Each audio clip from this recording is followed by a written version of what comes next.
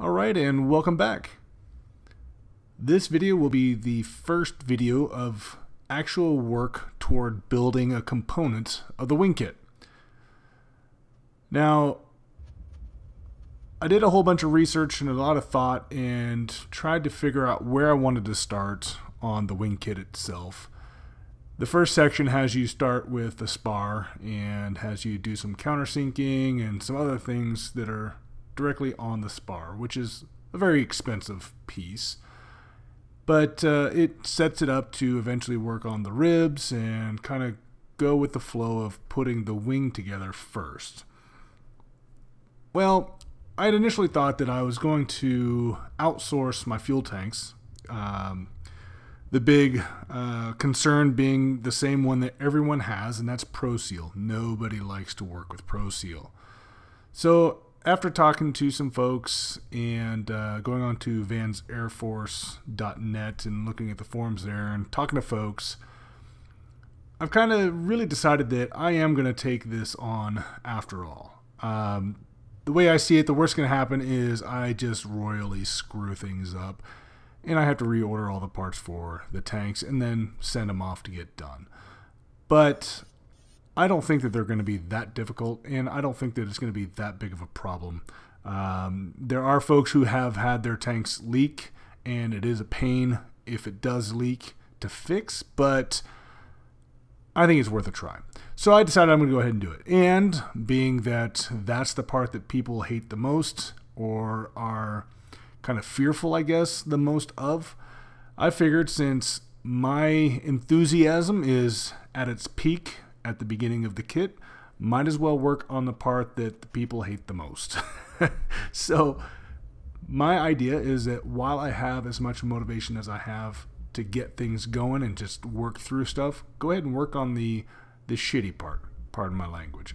So I decided I'm going to work on the fuel tanks first. So that's what I'm doing. Here you see me fluting the ribs. Has you deburr everything, flute the ribs to get everything straight. Also has you verify that the flanges are at 90 degrees to the webbing, all that kind of stuff. So that's what you'll see me do for the vast majority of this video. It's no different than you saw on the ribs for, say, the horizontal stabilizer or any other piece that you've worked on so far. Same concept, using the 3M cloth, whatever you call that, scratch pad, and to deburr the flanges and everything. And for the ends that have a little bit more, basically where they cut the metal, sometimes you have little ridges. And so for those parts, I took it over to my grinding wheel and used the wheel to get rid of those burrs. And then took the hole deburr and took that to all the holes on all the ribs as well. So go through and clean everything up. One thing that's been pointed out in other video blogs is to do all the deburring first. As some other folks have pointed out, it's a lot easier to do it first and then flute than try to flute and then deburr. So do all that first and then get everything straight with the rib, set it aside, and work on the next piece. So in general,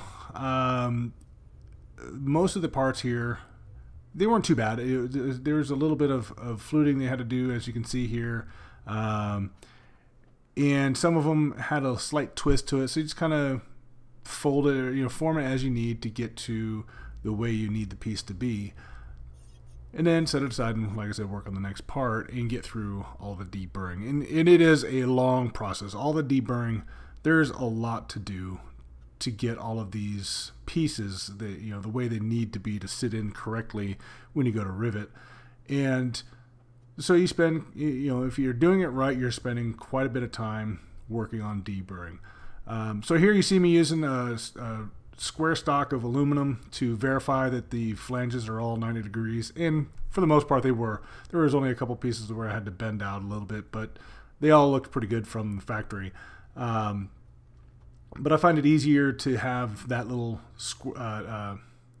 right-angled aluminum stock to gauge the 90-degree than worrying about setting up a compass or whatever you call it, a protractor or whatever you call it. So that was the easy, quick method, and you just go down to like Ace Hardware and pick up some stock. So get that taken care of, and now the next step, once you get everything deburred, is you grab one of the ribs. I forget which one it is off the top of my head. You'll see here in a moment. But you're going to drill another access hole onto the rib. And it's for, I want to say it was for either the vent line or for the fuel line adapter piece. And you measure specifically, it's all pointed out in the instructions, obviously, but you measure out the spot, drill a guide hole basically, and then you use the universal step drill bit to create the hole. And I believe you step it up to a 3/4 hole. You'll see that when you do that here in just a moment. Now I'm doing all the final drilling for all of the flanges that will sit against the skins. These are all size 40 holes. So you take your drill and go through and final drill. That's kind of surprising you didn't attach everything to the skins first and final drill with the skins in place. I'm assuming the skins are already final sized, so you don't have to with the skins.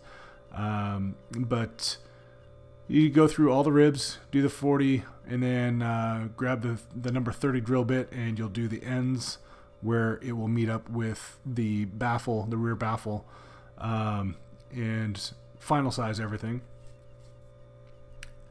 And then a lot of these, you see the holes in the bottom corner there, and that's obviously to allow fuel to go from one section of the tank to the other. And many know, but some who may not, RV-14s, as with all the other RV models, use what's called a wet wing. The fuel sits directly against the metal. There's no kind of bladder or anything inside the wing to hold the fuel. It's all, just sits directly into the metal itself. And so you really spend a lot of time with sealants and that kind of thing, but also there's a lot of baffles and that sort of thing. So here, this is where you see that you make the extra hole in the rib, and basically I marked it out, and then I used the punch to make sure that my drill bit didn't wander, and make a pilot hole, and then you use the universal, as you see here, use a universal step drill bit to mark it up to open the hole up to a 3/4 inch. Now, one of the lessons I've learned from previous attempts is I now, every time I use the step drill bit, I always take my micrometer and I measure to make sure that I am going to the right size. I made the mistake of oversizing what should have been a 1/4 inch hole. I made it a 3/16 hole, and I'm sorry, a 3/8 hole. And so I oversized it and had to order a new part. So ever since then, I always verify with a micrometer that the step that I'm going to is indeed the size that I want. So here you attach a flange to the hole you just made, and then you make the final drill the holes that will attach that piece to the rib. So the instructions basically say just center it on the hole that you made, make sure that no part of the flange sticks above, or the adapter, I guess, or whatever you call it, the piece that you're attaching there. You want to make sure it doesn't stick above the rib and the flange of the rib, so that it doesn't interfere with the skins. But other than that, you make your first hole, and then cleco it, make a second hole and cleco it, and then you just kind of attach or drill the rest of the holes using the adapter flange as the guideline. So the rest of this video is going to be deburring the parts that I've already drilled holes in final size, all the holes and whatnot, using the deburring bit in my drill, and it makes it a lot quicker to do. So I'm gonna go ahead and let this video run out here, and we'll start getting the next video edited and put together and try to get a few of these put out. It's nice to be working on the wing kit. So if you have any comments, questions, or concerns, leave them below. If you could, hit that like button for me, and we'll see you guys next time around. I appreciate you guys watching these videos. We'll see you next time.